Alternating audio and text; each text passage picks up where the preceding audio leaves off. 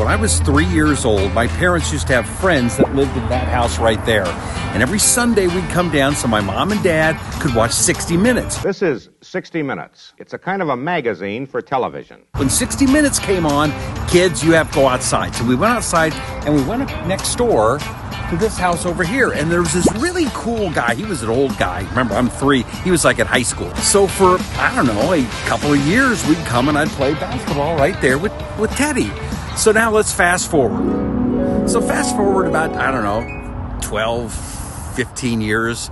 And my mom says, "Hey, remember Teddy?" "Yeah, I remember Teddy. Whatever happened to that guy?" "Well, he's in the news." "In the news? Why? What's his name?"